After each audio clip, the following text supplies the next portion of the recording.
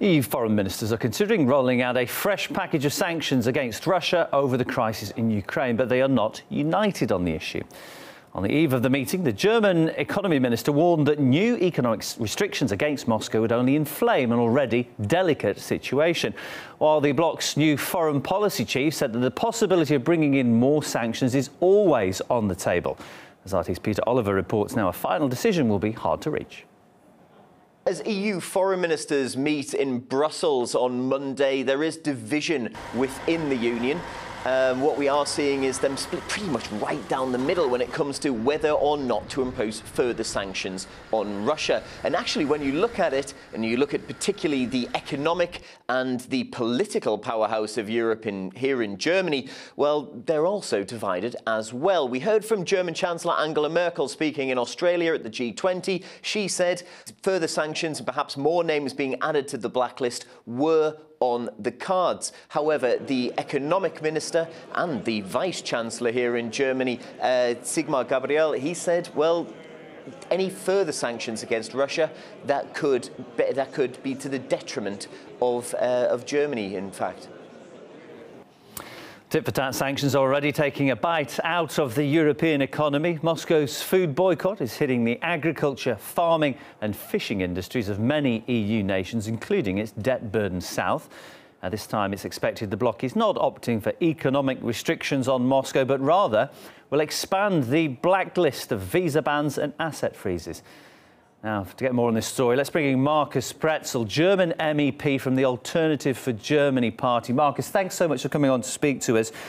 And in fact, you were the only member of your party to vote against sanctions on Russia. Why was that your decision? Well, I was the only member of my group, in fact, of the entire group, not only from my party. It was not only about the sanctions, but more.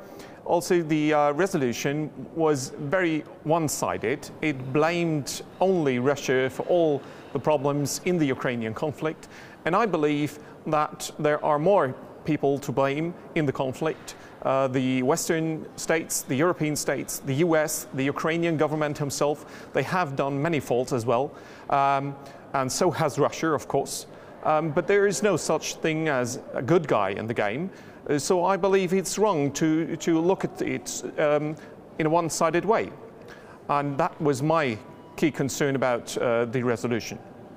It appears that there's a lack of harmony when it comes to deciding what to do next with regards to sanctions and Russia. What do you expect Germany to do? Well, I hope that the German government will have a strong position because I don't believe it is in German interest to have to put more sanctions on Russia, because as an exporting state, Germany has very good economic relations with Russia. We get a lot of gas and oil from Russia, and we export machinery and cars to Russia. So it's in German vital interest to have good economic and political relations with Russia, and I hope very much that we won't have more sanctions put on Russia, and I hope that we'll end those sanctions that had been put on Russia before.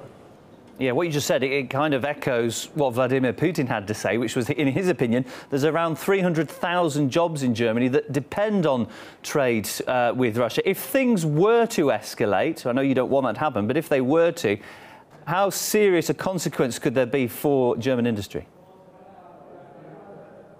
Well, we've seen 15% less exports from Germany to Russia already in 2014 compared to 2013. So it has had an impact on German economy. Not too bad, of course, but still it doesn't make much sense. You know, we have seen many sanctions in history. We've seen sanctions on Iran, on Iraq, on North Korea, South Africa, Cuba, and many other states, and they have never done anything good. So they are useless, and they do harm to economy in both ways, to Russia, to Europe. So there is no reason to put more sanctions on Russia and the other way around. Marcus, thanks so much for coming on to speak to us. We're hearing the thoughts of Marcus Pretzel, German MEP from the Alternative for Germany party.